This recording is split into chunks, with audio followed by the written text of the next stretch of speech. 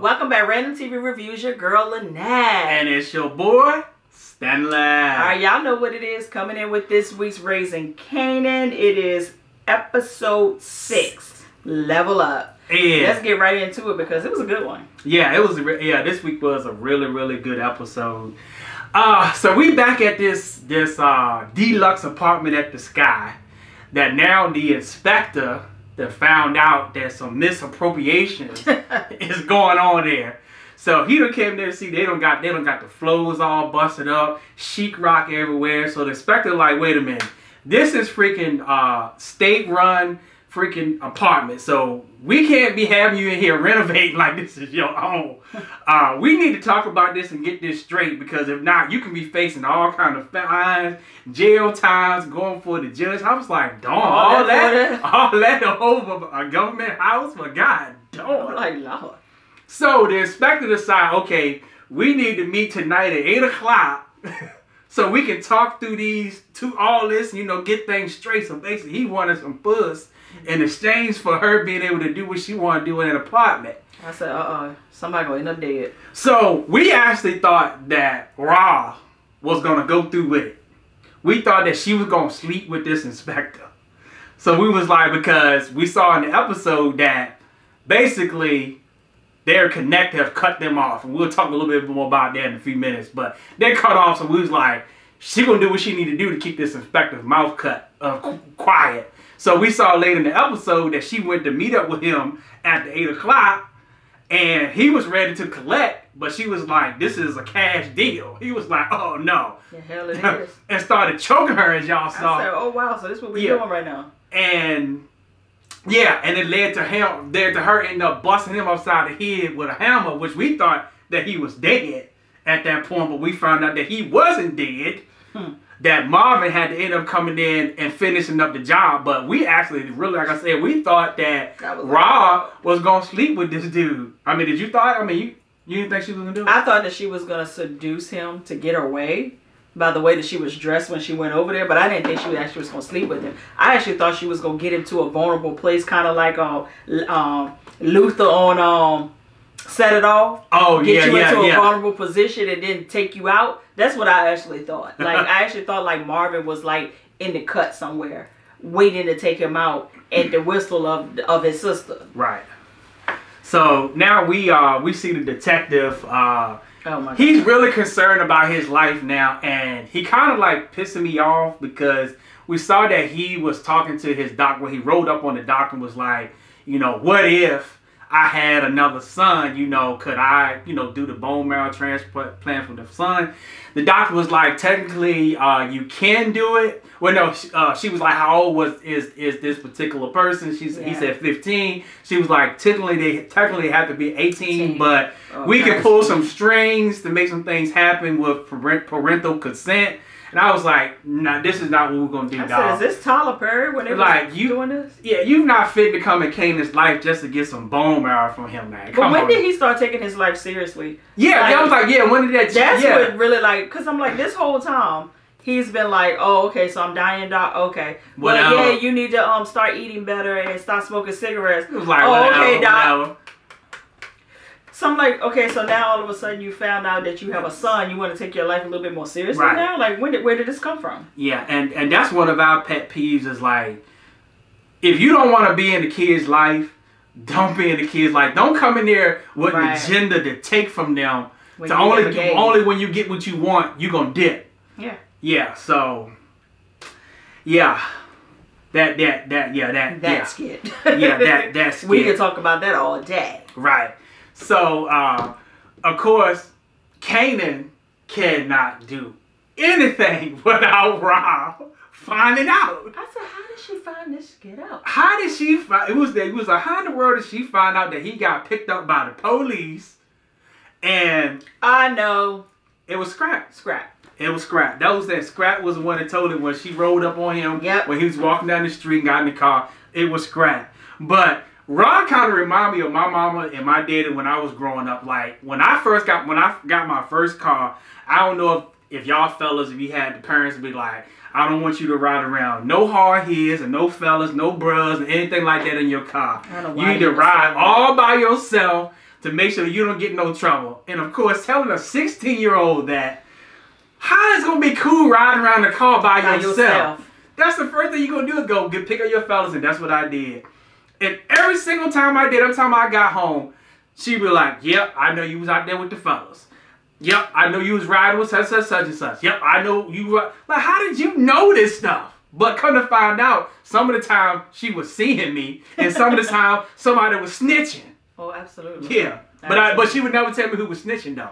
Oh no, you gotta keep your connects real tight. So yeah, so like when Kanan was like, "Ma, how do you know this?" Like, I feel you. But he immediately knew, Ma, don't do nothing against Symphony. Yes. He did this because I asked him to. Yep. He knew his mama. He knew her. Yep. He definitely knew his mama. And which we're gonna talk a little bit more about Symphony coming up in a bit. But we're gonna talk about DJ Cassidy. So they got the showcases going down, and of course we already know that he broke. He ain't got no money. You know, he a struggling producer. Mm-hmm. So Lou is fitting the bill for everything. So they up over at the, I don't know where they at, setting up for the showcase. Truth. The truth. It's truth. So he over there, the light guy come up, another guy come up, hey Lou, DJ Cassidy said you need to get paid, you know, we need to get paid, you know. So Lou just handing out cash, and then we saw Rock coming, and it was like, oh, like, wait a minute, so you just in here paying everybody bills, and you know, we got bills to pay, so you know, I guess I need to go back out in the street and make more money so you can pay all these bills. And he was like, sis, this is my money. I'm doing this out of my money, yeah. And she was like, but you still realize that your money is our money. I said, hold on, Rock. That's his cut. That's his cut. He can do whatever the fuck he want to do with his cut. But I knew what she was saying. Listen, if we come into a pinch, personal money needs to go back into the business. Pot, yeah, because you realize that, you know, business is tough right now. You know, we ain't got much product left. I gotta say, I like me some Lou though. Yeah, Lou. I like Lou. Yeah, he's so smooth, but I don't trust his girlfriend though. Nah. What her name? Nicole? I don't know what her name. I don't know. I can't remember her name. She's an opportunist. So, speaking of the showcase, so when Uncle Marlon found out about the showcase, he decided that he wanted to be like, you know, F your showcase, F what you doing, yada, yada, yada. And Lou was like, well, this showcase that I'm putting on, is your daughter is actually going to be in this showcase. And he was like, huh? And he was like, if you step up and be a daddy, you would have known that. You would have known that. I was like, but you could see that really like that hurt. Hit Marvin in the heart. But Lou do what I do. Don't come out your mouth sideways with me if I have a double barrel shotgun in my pocket. Because the moment you think you getting real slick at the mouth, I'm gonna blast your way away. Yep. So that's what he did. He was like, oh, so you want to get real slick at the mouth? You didn't even know that your daughter is in the showcase. Why don't you be a better parent to your daughter? Right. I said. But I think we all had like Uncle Lou's in our life that, you know, bought you stuff that, you know, that mama wouldn't buy you, took you places that mama wouldn't take you to. That was your Uncle Lou. Out either. Right. And the Uncle Lou was a person that let you know that whatever your dream was, if you wanted to play ball, you know, you wanted to be whatever you wanted to be, that uncle was like, yeah, you can do that. Yeah, that uncle. Mm-hmm. Yeah, they don't make them like that no more. They don't make them like that. Yeah, they come a dime a dozen. So we see the scene where Ra finally confronts Symphony about this hiding and stuff with Kanan and the police, which it kind of was a double-edged sword. He was wrong. He really was. He should have told her, but at the same time, he wanted to still make a good impression on Kanan. Right. You know, because he can't have no relationship with his mama if he gonna catch the the skit from Kanan on the back end. On the back end. So that's why he did it. So, yeah. But of course, you know, mama and boys, she won't do that. She was like, base is over.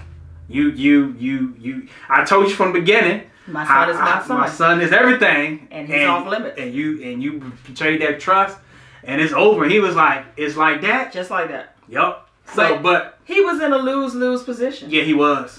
If he had if Kanan had called him and he would have told Kanan, no, I'm not going to come pick you up, Kanan would have been forever mad with him.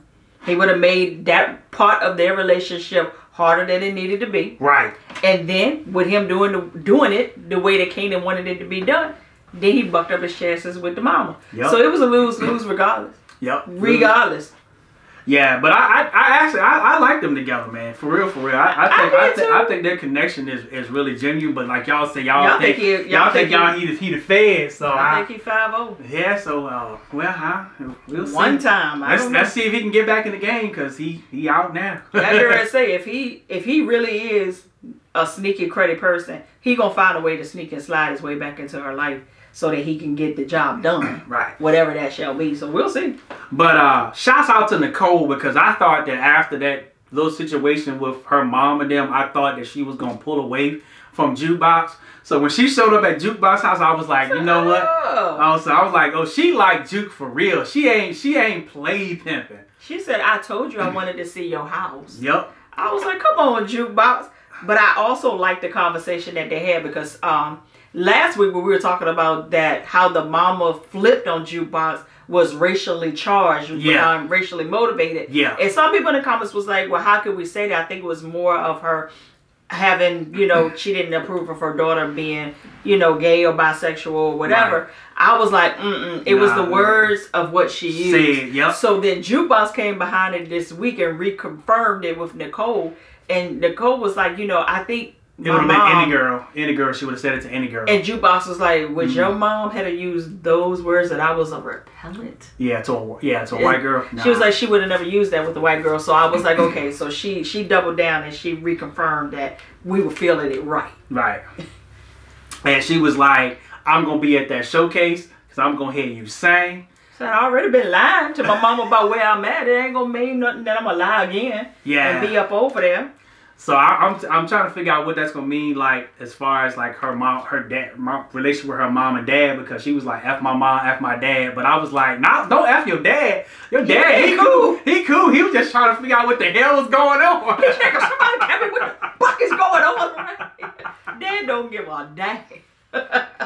So speaking of Juke, so we back over at the showcase. So it's almost time for Famous and Juke to perform, but Juke got nervous. She nervous. Yeah, she like me. Like when I was coming up, getting up, doing anything public speaking, like in school, you had to do the oral presentations, anything where I had to get up in front of people and talk.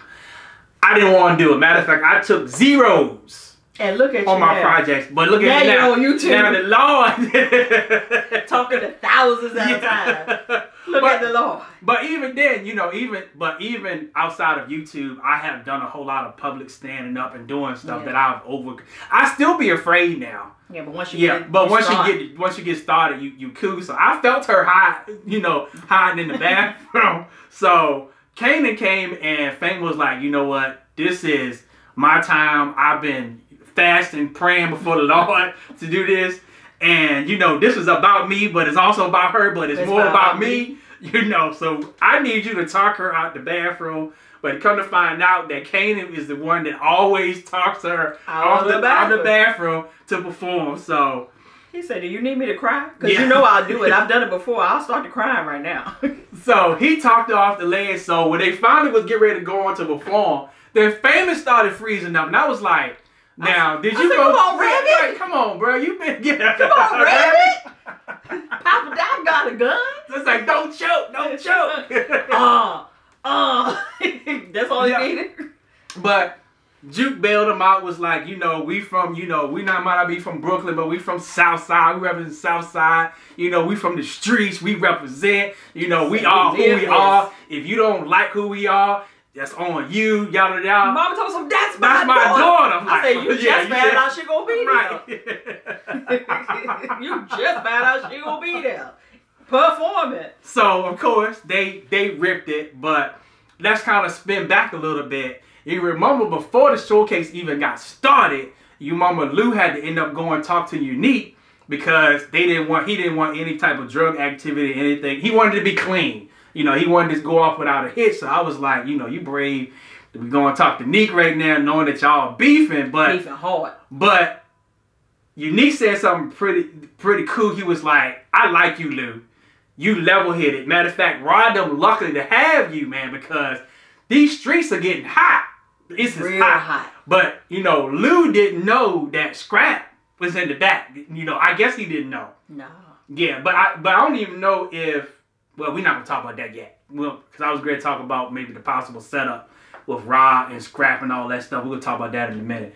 But it was cool that Lou felt safe enough to go over there and talk to him level-headed, which I knew that Unique was bullshitting him, was saying that, you know, he called his guys off like, it's gonna be clean. I was like, that's BS. Because I said Rod and them done did too much against him for him not to do that. Yeah, so as soon as they left, they brought Scrap out the back and was like, you is going over there and light that mug up. So we already knew, but I was like, okay. So I was like, we was wondering if Scrap was sent in to, you know, to eavesdrop so they can, you know, do something to his crew.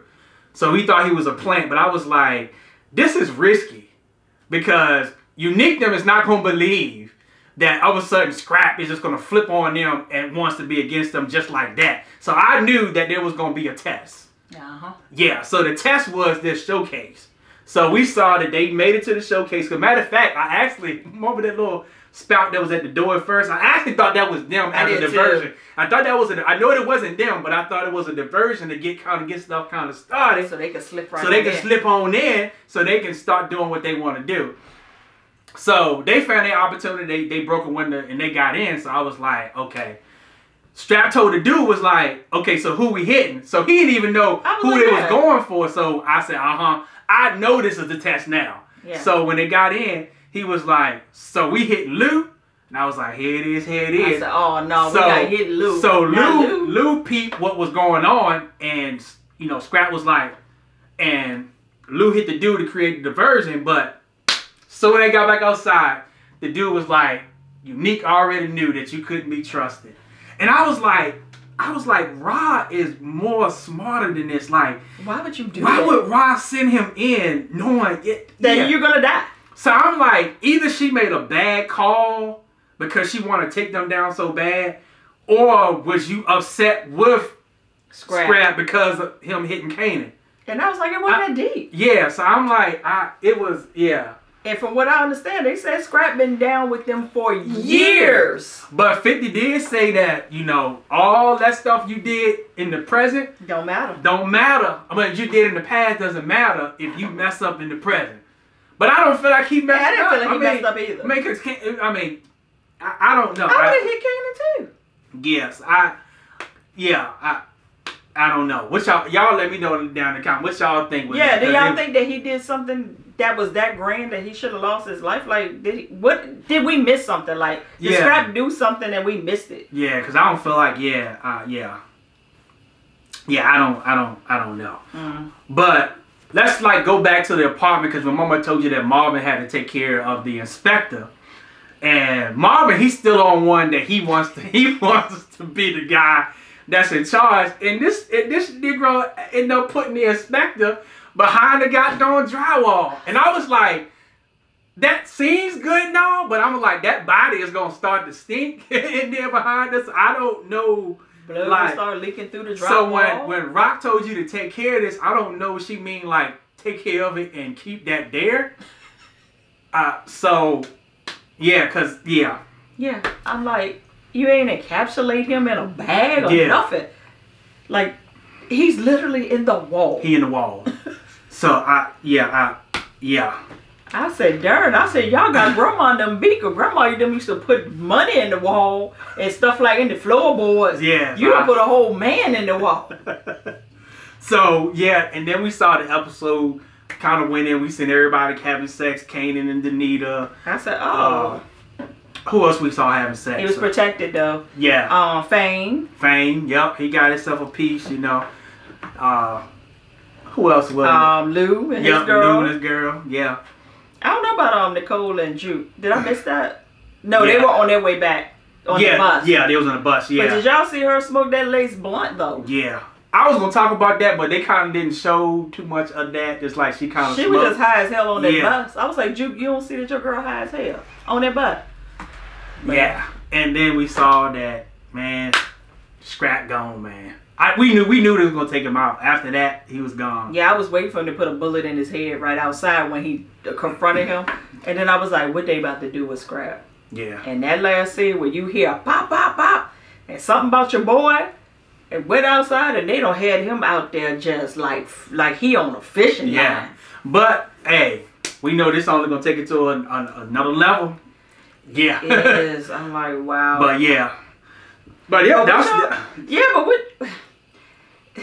Raw just moving real, like my husband said. Like, she getting a little sloppy in my opinion. Getting a little, yeah. Because even with the connect and how the connect cut her off, you didn't expect that man to cut you off. Yeah, after you did that. After you crossed him like that, mm-hmm. and pretty much pulled his own mans away from him, so that you could try to set up Neek and them, and you thought that he was just gonna let that go, like he wouldn't have figured it out that it was you, and now you don't have a connect because you did it.